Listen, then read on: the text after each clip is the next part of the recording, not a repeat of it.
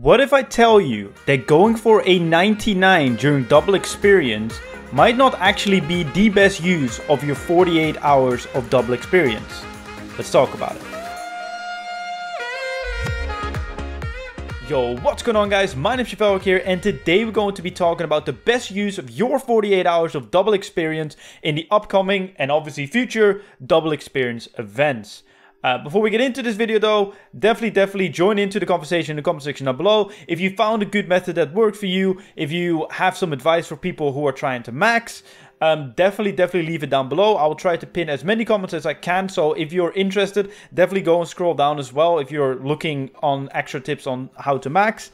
And go read what the genius people that usually comment on my videos, that sounds very sarcastic, but it generally isn't, have to say. Also, leave a like on this video, it generally really helps me out. Share it with a friend who's trying to max. Subscribe if you're new.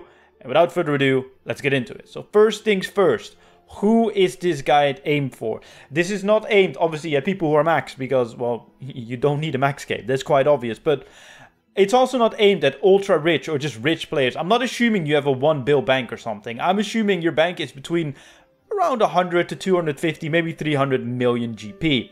Not a liquid cash, but just in GP and just in general. So like the genuine mid-level player that has like a couple of 90 stats, a few 80 stats, and the majority of 70 stats, where you start thinking, maybe I should start working on a max cape, because a max cape is just very useful. Just having everything 99 is just incredible in this game. Like it generally really helps you out. So just keep that in mind. This is not aimed at ultra rich people. I'm not going to give you like the ultra fast methods or like the best methods in the game. I'm just going to give you some basic tips so you can make a plan for yourself, because every account is different and everyone has different types of goals. Some people just want a PVM, and for those people I just say focus on Herblore. Don't do prayer, because prayer is not affected during double experience. So always keep that in mind. Prayer is not affected by double experience, so you're literally wasting double experience time. But for people who just want a PVM, get your Herblore to 96 or even higher if you particularly want the overloads, and that's it. But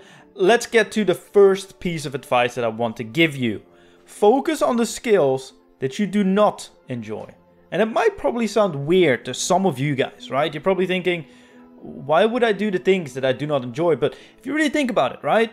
If you do the skills that you do not enjoy, they're over twice as quick. Let's say divination is the skill that you absolutely hate, and you're not doing caches, which is a daily that you can do twice a day, which will net you about 100k every single day. So over time you will get 99 just by doing a daily that takes 10 minutes each, so like 20 minutes a day, you get 100k experience. Definitely a good way. But let's say you don't enjoy it, go train divination during double experience, because that makes it easier and quicker to complete, and you don't have to worry about it anymore when you go for max. Because the worst thing is when you're going for max and the last skill you have to do is the skill that you absolutely hate. Let's say you hate woodcutting, which we'll touch up on later, because that is something that will actually cross my own rules with. We'll get into it. But let's say you hate woodcutting and you're not going to do the method I'm going to be talking about later. You'll be looking at 90k an hour. If you're around level 80 right now to 99, it will take over 100 hours. Yes, I'll give you a very cool example later, but just for an example now, that ain't the one, bro. So go focus on woodcutting, for example. So don't do the skills that you enjoy during double experience, because you enjoy them. So them taking a little bit longer might not actually be a bad thing. Same with things that make ridiculous amounts of money. You might want to consider putting that off for non-double experience, because you're making money trading a skill. That is sick. And that kind of brings me into my next point as well. Stay away from fast skills. Like anything that is fast or makes money, as I said, you kind of don't want to be doing. For example, combat skills. Don't do them during double experience. You can get 1 million experience off double experience if you just go ED3 trash runs. Like, it's literally a waste to do that during double XP. Yeah, you'll be done quicker. And as I said, if your main focus is only combat, be my guest and go train your combat stats. But in general, it's a bit of a waste. Same with thieving. Thieving is a ridiculously fast skill if you go safe cracking, which can go up to like 700-800k experience an hour at the highest levels. It's not worth doing that during double experience, because it is fast as it is. The same goes with like things that make money. Like cooking is, I think, the best hybrid of that. Like on the high levels with Rocktails blue blubber jellyfishes, sailfish, etc., definitely always look up the current price, because prices always fluctuate, especially during double experience when everyone is cooking, or outside of during experience, like double experience. Like, always look at the prices. But usually when I went to 99 Cooking, for example, was off double experience during a yak track, I was making big money doing blue blubber jellyfishes with cooking. And yes, it's slightly slower, but you're making money and you're getting decent experience. I was getting like 300-400k experience an hour doing cooking. So definitely go look at the skills that, as I said, you enjoy, that are quick to do, that you don't want to be doing during double experience, and the things that make you money. Because as I said, if you spend more time, you make more money. You don't have to go in all the calculations like, oh wow, if I save like 10 hours, I can make this much doing this boss. Well, you can do that, but that's completely up to you. Next thing is, and I think this to me is the most important tip out of all of them, is get your skills into a good state for off double experience. And that kind of alludes to my intro of this video as well. Going for 99 might not actually be the smartest thing to do. And here's why. You have 48 hours. And if you have like base 80s or base 75s or whatever, you are probably not going to max in one double experience. It's just not going to happen. I'm sorry to tell you, but that's just not going to happen. Unless you maybe have ridiculous amounts of money.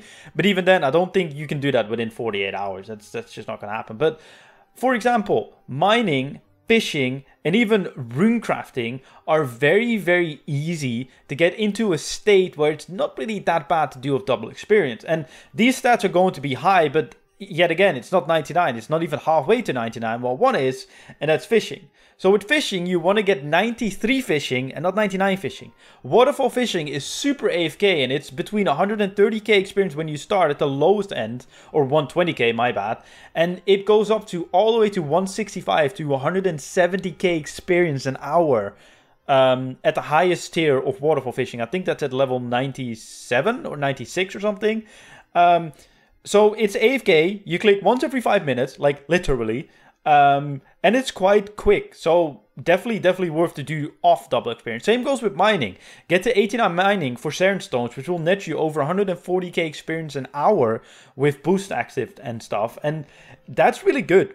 It's fully AFK. Yet again, you only need to click every 5 minutes, so you do not log out, and you get your account in a good state. Same goes for rune crafting. With rune crafting, for example, you want to get to 90, and obviously rune crafting takes a little bit longer and is a huge money maker at the moment. But what you might want to do is level 77 to level 90, you want to do with blood runes, which is decent experience an hour. I think it's 150, so on double experience should be around 300k an hour. And you will just want to go to 90, because when you're 90, you can do soul runes, which are off double experience. I believe like 250 to 300k experience an hour, and they're AFK as well. And they will make you money as well. Not that much money, because you don't craft that many an hour. But still, they will make you money, and it's good experience. So go look at the stats that you want to get up, like these. Like maybe focus on these first, because it generally might be worth it. Also, buyables. A very important thing about buyables is that buyables are more expensive during double experience. Usually when it gets announced, certain buyables like construction, herblore, even crafting are skyrocketing. And that makes sense, because people are merching, because that's what most people do with a lot of money. They just like to merch their supply. So there are two things you can do with buyables, right? You can bite the bullet and just do a buyable. Like, you will probably still save money, because yet again, you only need half the supplies for the same amount of levels. But usually most buyables are actually quite fast. So what you might want to be doing is buying your buyables at the end of this double experience, so you can do them on the following double experience. The following double experience is probably in 3 months, because we're getting 4 a year, so that's every 3 months, if you can do simple maths.